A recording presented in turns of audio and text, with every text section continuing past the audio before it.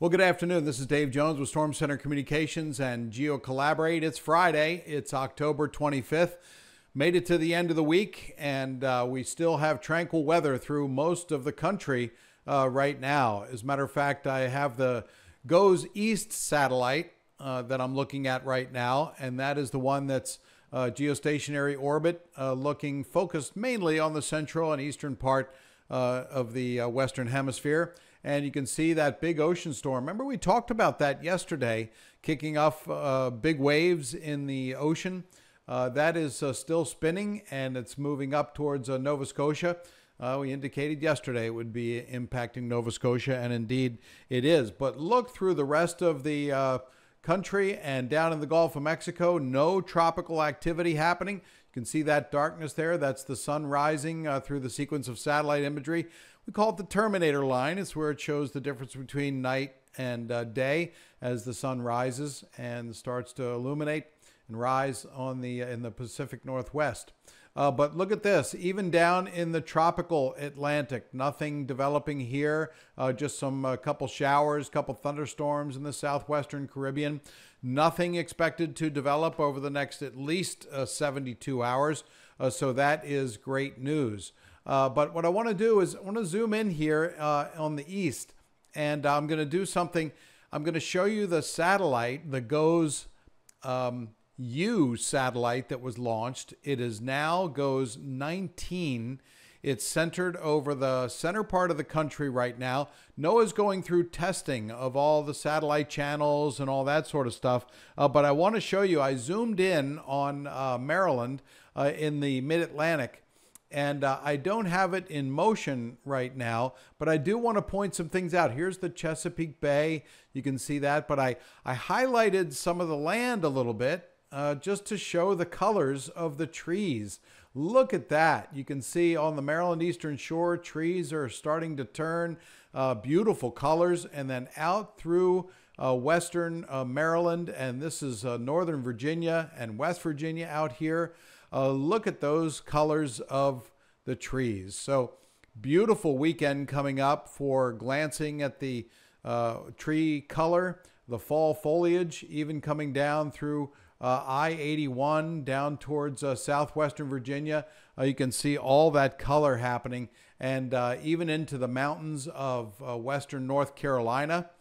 The leaves are turning. So we are in the midst of a drought conditions. I'll show you that on GeoCollaborate in just a minute. But I first wanted to take you and use yet another satellite, the GOES West satellite, which is called GOES 17. That is operational. And I want to show you where that is with regard to the moisture. And I'm going to take this full screen here. I'm going to go to the moisture and take it full screen so you can see what's going on. Look at all that moisture. Well, here is Hurricane Christy. And sure enough, after we did the update yesterday, Christy intensified to a Category 5 hurricane yesterday, 160 mile-per-hour winds. Fortunately out there in the ocean, but it is kicking up waves from Cabo all the way up into the western part of Mexico and to Southern California. But the main thing I wanted to point out, and this, I'm going to zoom out a little bit, this particular satellite channel is the mid-level moisture. So we're looking and see where the mid-level moisture is and where the dry air is. So this is a little pocket of dry air, but mainly there's quite a bit of moisture. You can see this heading up towards California. This is we monitor this in the fall and the winter for atmospheric rivers that could develop. This particular system that's swirling here, this little swirl, that's going to kick up a brief atmospheric river experience for Oregon. It shouldn't be too major, but yes, it's the season, and we'll start to see that really increase as the winter approaches. But you can see the moisture flowing out of Hurricane Christy, and that moisture is coming back in and getting into Mexico, the northern Baja, and then also into parts of Southern California. It doesn't look like anything major with any flooding rains or anything, but you can see the moisture does come off of these storms and impacts downstream. So this is what it looks like on the West Coast. So you've now had a glimpse of goes east, goes central, which is not operational yet. That's goes 19, and goes west, which is goes 18. But what I want to show you as well is GeoCollaborate and what's going on with the forecast for that hurricane. So here's GeoCollaborate. You can see the path that it took. Look at all the intensity changes in the hurricane and Hurricane Christy over the last couple of days. Category 1, then a Category 2, then a Category 3, and Category 4. So it was a rapid intensifier in this segment of the ocean. But look at where the warm temperatures are. When Christy came off of Mexico, it had a lot of fuel to work with. All that red, that's temperatures in the 80s, well into the 80s. But look, it's starting to, and I'll zoom in here a little bit, it's starting to encounter cooler temperatures in the Pacific. So we will say goodbye to any Category 5 status with Christy. It will not retain or regain that Category 5 status. Currently, it's back down in its intensity. So it's going to continue to weaken as it gets into these much cooler temperatures, and that moisture will then begin to flow in towards Southern California and northern Mexico. But back to GeoCollaborate. This is where the storm is, at Category 4. And I think I can see what this is the radius of maximum winds here for the storm. I'll zoom in on it so you can see that. This is the center of the storm right here. Winds of 125 miles per hour, so it's down to a Category 3 hurricane. Hurricane Christy there, and this is the radius of maximum winds. So what I have displayed are the probability that tropical storm force winds will be experienced along this path. And so the probability is high, of course, that tropical storm force winds will be impacting that area of the Pacific Ocean. But look at the cone. See, it has the official Hurricane Center forecast has it sort of turning west and then southwest as a depression. It just can't handle those cold waters, and we like to see that so tropical storms and systems can die. Here's where Hawaii is as far as advisories go in Hawaii. We have a marine weather statement for large swells. But let me take you back here to the lower 48 United States here. Look how much of the nation is in drought conditions. Now, anywhere you see the dark red and the red here, that's serious drought. For example, like in West Virginia, southeastern Ohio, this is impacting not only the fall colors, a lot of leaves are falling off the trees, but it's also impacting any sort of agriculture as well. And not only, I mean, fortunately, Georgia is currently not showing up in drought conditions. In southeastern Georgia, there are drought conditions.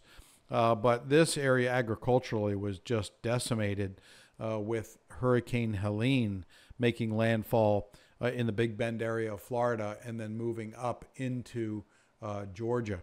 So a lot of damage there to the agricultural industry.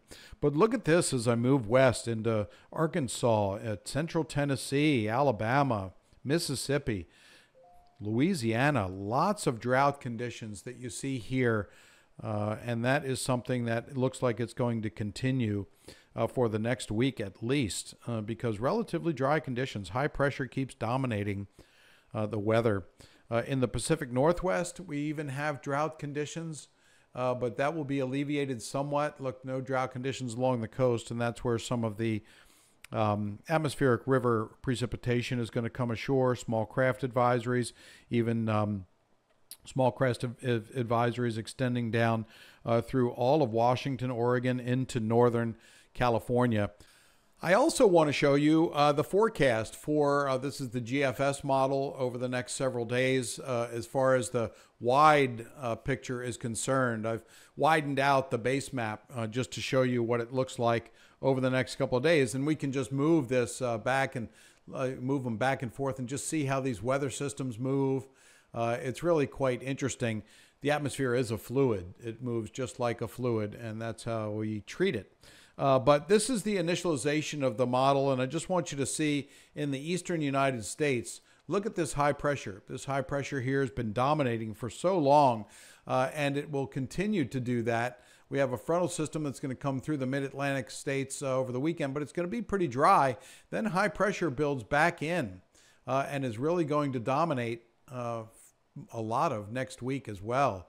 But then as we get on into the future, we see down in the western, southwestern Caribbean, that's where it starts to develop. It wants to develop some sort of tropical system, but the models aren't consistent, and the other models really aren't showing anything, like the European model is not showing anything developing as well. So confidence is very low, which means happiness is very high, that we won't see any tropical development down here.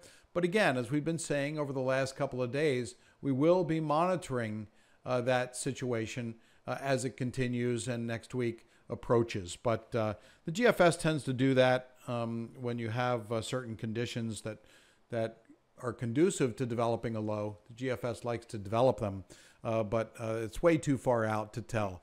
Whenever a disaster happens of great magnitude, NOAA flies their King Air aircraft with high-res cameras on them to survey some of the damage. And you can just see a lot of this damage here at this warehouse, where there was a lot of these are tractor trailers that were piled up and were just washed away and collapsed in this flood from Hurricane Helene. And I'll put the link to this in the notes section, or the comment section of the YouTube channel here.